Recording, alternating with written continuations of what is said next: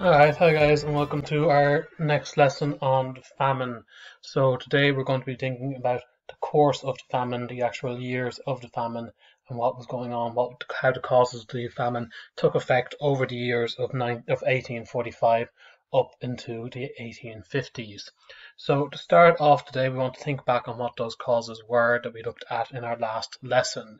So first task for today is just a thinking task. So this is just something to get you back into the mind of what was going on at the time. And I want you to see, how many of the causes can you remember? So we talked about 4 different causes to the famine in the last lesson. How many of those can you remember? So I'm going to suggest just pause the video for a second, have a think about that. Give yourself a few minutes to go through your mind and see how many of those 4 you can come up with.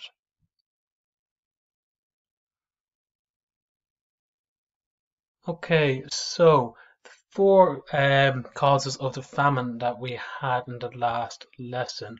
We had a steep rise in population, and we said this began around the year 1700 and really became quite rapid in the early 1800s, start of the 19th century. This is when the population came up quite rapidly, and we've seen that graph of the population really going up at a very steep trajectory in the 1830s and 1820s, 1830s. We talked about the subdivision of land that people, when fathers were giving up their land to their sons, the land would be divided between all of the sons, so each son would get a smaller portion of land.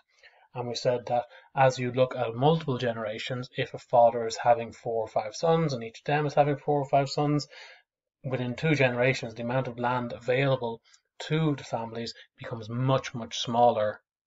We talked about there as being an overdependence on a single crop, and that crop, of course, being the potato. That whilst there were other crops being grown in Ireland at the time, it was only the potato that was used to feed the majority of the Irish population. A lot of the other food was going to higher classes and even being exported. So there was a huge dependence in Ireland on the potato to keep people fed. And that led then into the fact that when the potato blight arrived, and the blight arrived throughout Europe, this wasn't just a disease that only affected potatoes in Ireland, it affected people, it affected populations throughout the world really. It came from South America and it came over to Europe and affected a huge amount of Europe. But because of Ireland's huge dependence on potatoes, this is why the blight had such a huge effect on the Irish people. So you can see that all of these 4 causes are linked together. For today, what we're going to do is going to be moving on to understanding an overview of the famine years, and then we're also going to look at creating a timeline of the years of the Great Hunger. To finish off then, we're going to have a quick look at a source from the time, a primary source, a newspaper article from the time of the famine, and look at what we can learn from that. So, first task that this next major task that I'm going to be asking you to do is looking at the famine years. So while we're going through this, what you should be doing is a number of things. You should be listening to what I'm saying here to you. As I go through, so I'm going to start with the year 1845. I would suggest after I finish talking about 1845, you pause the video and you're going to fill in. You'll see this timeline down the bottom, and you're going to fill in 1 or 2 sentences about what was going on in 1845 in Ireland. I'll then talk about 1846. Again, you'll listen, then you'll pause and fill in 1846, and so on with 1847. Then 1848 to 1850 we'll do together, and then 1850 to 1852. Now, all of this information can also be found in the booklet. Okay, so please do use the booklets if you're having trouble keeping up with what we're talking about within the video. So, to start off with, what you're going to do is you're going to open up the template which I've attached to the assignment on Teams, or if you prefer to do this handwritten in your own copy, that's fine as well. And then I'll get started on 1845. So, in the last lesson, before 1845, we talked about all these issues with the small-scale farm and the dependence on the crop, on a single crop, on the potato. In 1845, something very strange starts happening in Ireland, and all across the country, farmers start to notice that the stalks of the potato plants and the leaves are beginning to turn black. They're beginning to rot, And this is obviously very, very strange. A living plant should not be rotting. You might see one or two plants, in a huge field of potatoes, you might see a bit of, plants getting damaged, but with the huge amount of them turning black and beginning to rot, it becomes a big, big warning sign.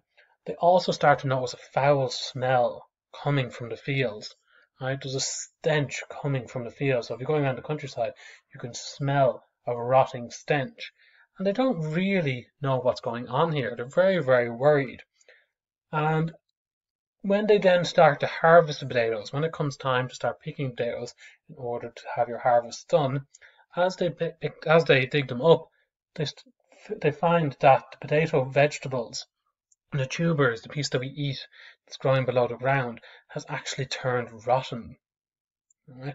And you see in your booklet, on the fourth page of the booklet, how the potatoes would have looked, rotten, black, shriveled things, and they were completely inedible. Right? People were shocked by this. This is not something that they'd really seen a huge amount of before. Whilst famine was not uncommon, people did go hungry on a regular basis before the Great Famine. This kind of looking at all of the potatoes rotting in the ground and there being nothing that they can do about it was a huge shock to the people. So they were kind of left in a difficult situation, but luckily they had prepared for this. They knew that hard times come, that sometimes you have bad years, and there were stores of food that a lot of people had. So a lot of people just turned to their stores, and with the storage of food they had, they may have been hungry over the winter over the rest of the year, but they weren't going to be totally starving.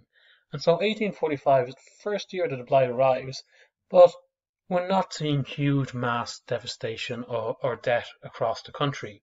People have a bit of stored food, and the kind of richer people might have some animals. So even the cottiers might have a few chickens or have one or two other animals. Tenant farmers could have a number of animals, and they turn to these animals and they slaughter these animals as their foodstuff, and they can survive through the first year. Most people aren't too badly hit by this. The problem becomes much worse, however, in 1846. And what happens here is that the blight strikes again, and they're not really prepared for this. Right? Whilst they're used to maybe 1 year having a bad year, people weren't used to the fact of having 2 bad years. Okay? And up to 2/3 of the potato crops across the country is totally destroyed by this. So 66% of the potatoes in the country are totally destroyed in this year. Again, huge, huge problem. People now had no stores of food to turn to, and hunger and starvation spread rapidly. So by the second year, we're already seeing huge levels of hunger and starvation. Those who had had small amounts of food suffered because they had a weakened immune system. So even though they did have a small amount, they may not be totally starving, but their bodies were weakened by not having enough food, and disease spread hugely. Huge numbers died from disease such as tuberculosis, measles, scarlet fever in this time period, and most of these are diseases that we won't die from it nowadays, and because we have proper nutrition. At the time, these are issues that people are facing.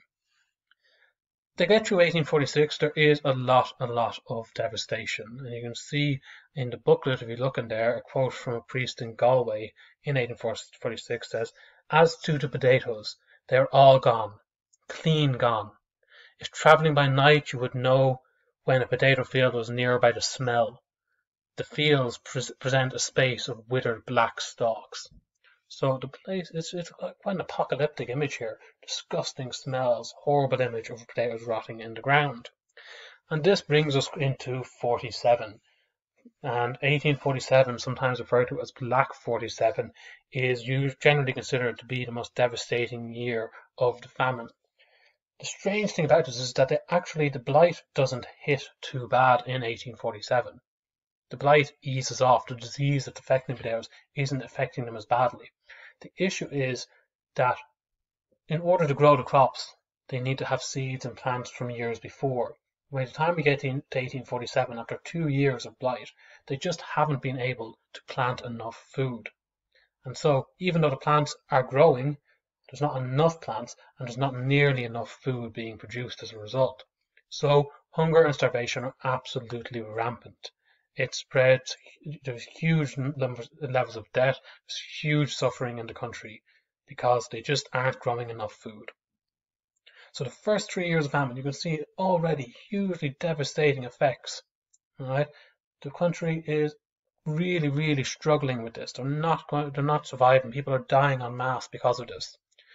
And then in 1848, they have the terrible stroke that the blight returns again, and it stays. All right. Now, the government at the time, we'll look at this a little bit later, the government based in London believed that the famine is no longer taking effect by 1850, and perhaps the blight itself has kind of moved on to quite a large extent. However, starvation is still huge. People have been evicted, and we're going to look at a lot of this detail later. People have been thrown off their land. People have nowhere to grow their food. People have no food to grow. And in 1850, actually a lot more people die in 1850 than did in 1846. Some of this can be put down to the fact that the government is not intervening in enough ways to help.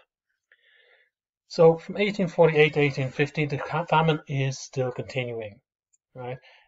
The blight maybe is not quite as devastating to the crop, but there's still wide starvation due to the fact that people have been thrown off their land, people aren't able to grow the food, and people are just living this homeless, horrible, destitute existence. By 1850 to 1852, some historians will start to claim that the famine is coming to an end. Right? The blight did ease off, and crops began to grow, but starvation and disease were still rampant. There was still a huge amount of starvation and disease going on. Right? The poor especially continued to die in huge numbers. While the wealthier were getting back to their lives, the poorest people, the landless labourers, the cottiers, and the people who had been thrown off their land were still really, really being hit very hard by this terrible famine. Alright, now that is a very, very quick run through of the different years of the famine. Okay, we are going to go into some of this in a bit much more detail in later lessons. Today is just to give you a feeling of what went on. Now, we've managed to run through, we've gone through this in space of about, 8 or 9 minutes now it took to actually talk through this. But you have to remember, for the people, they are suffering here for 7 years. It is 7 years of very little food. 7 years of people dying all around you, 7 years of starvation. This is a hugely, hugely traumatic time for people. This is one of the hardest things that anyone could ever possibly imagine to live through. It is an absolute devastating effect on the people, and even the people who survive. They have lost their families, they have lost their friends, and they are losing their culture. It's very, very hard to stay happy or to have a positive outlook after this amount of suffering. Okay, so it's not just the death and suffering, but the death is huge, and emigration, which we'll talk about later, is also huge. But the mental and emotional effects this has on people and on the culture, we can't underestimate that either. Okay, so by this stage, what you should have done is you should have been pausing as you went through each of those years, and by this stage you should have that timeline filled out. You should have 1 or 2 sentences for 1845, 1 or 2 sentences for 1846, 1847, 48 to 50, and 50 to 52. So if you haven't done that, I'm just going to suggest pausing here now, going back and filling all of that in. You can use the booklet if you've missed anything that I've said, or you can of course rewind through the video.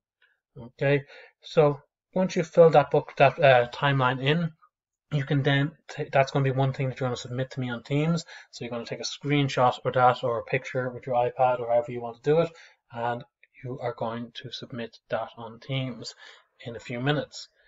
Now, to finish up today, I'm going to do one more little task, and that is looking at a primary source. Now, first things first, if you cannot read this on the screen, I have uploaded a screenshot of this slide, and so you can use that and you might be able to zoom in more easily on that to read this article.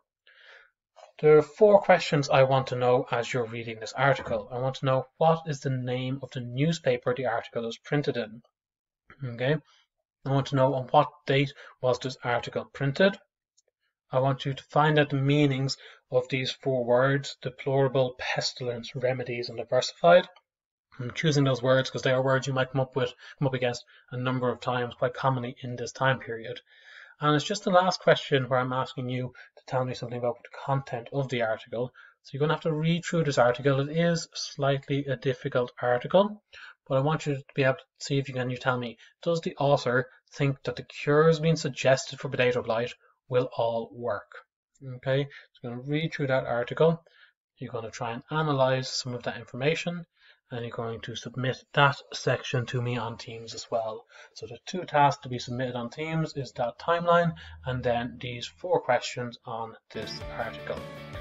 Okay guys, so if any questions, please do get in contact with me. I'm going to leave it at that for today, and we'll continue with some more work on the famine moving into next week.